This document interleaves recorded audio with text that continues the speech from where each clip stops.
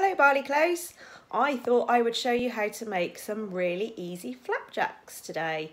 It's been raining on and off. It's not quite so sunny, so today's quite a good day to do some baking.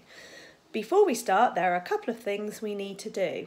And if, like me, you've got long hair, you will need to tie your hair back. Right, I need to go and find a hairband. I will be back in a moment. Hairband located. Time to put hair in a ponytail, ready to do some cooking.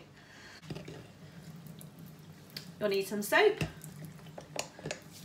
You need to give your hands a really good wash and with some nice warm water, just as we do for keeping ourselves safe, but it's very important, especially when we're cooking. So Barley Close, for our flapjacks, this is what you're going to need. You will need today the following ingredients. You will need some jumbo oats, some golden syrup and some butter. So it really is very easy.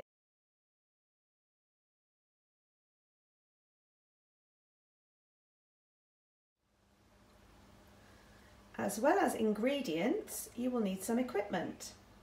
The equipment you will need are some kitchen scales, a large mixing bowl, and there's two other things we need: a wooden spoon for mixing and a spoon for getting out the oats out of the packet. Okay, right, so here we go.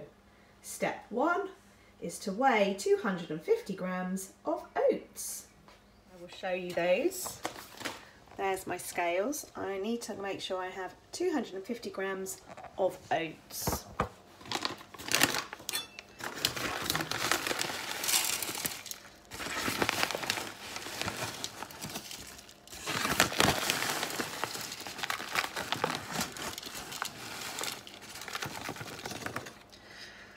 There we go, 250 grams of oats.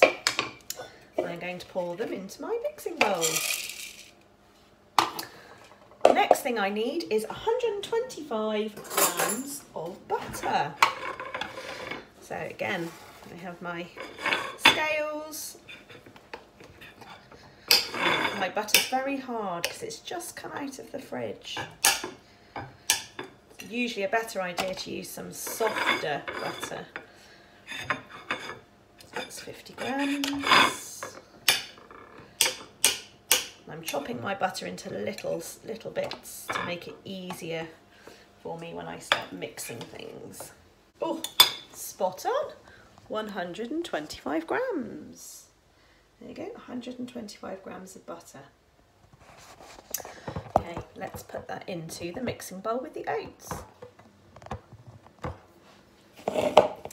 Okay, so I've added the butter and the oats together, and I'm going to give them a good mix. So they're all really mixed together and they become quite a squidgy mess.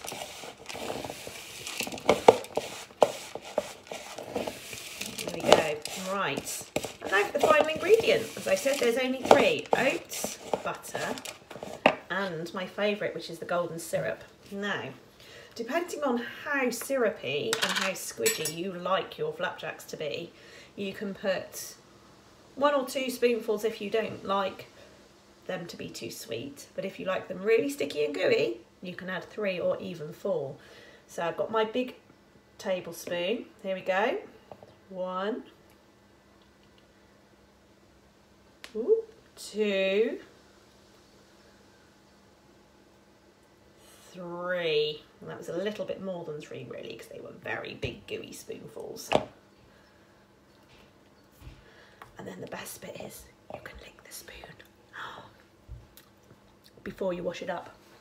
There you go, into the washing up bowl, and then give everything a good mix up.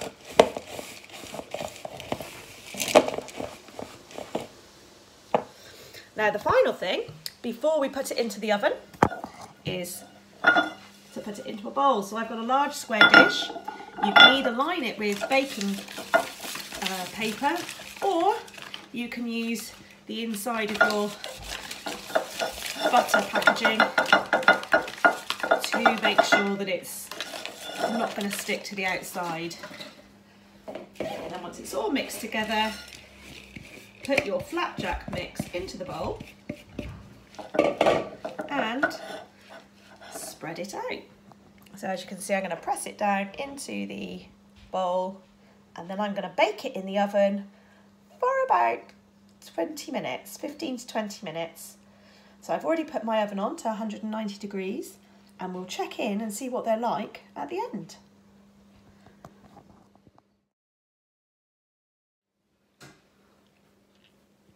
Final result, delicious. All I need now is somebody to make me a nice cup of tea.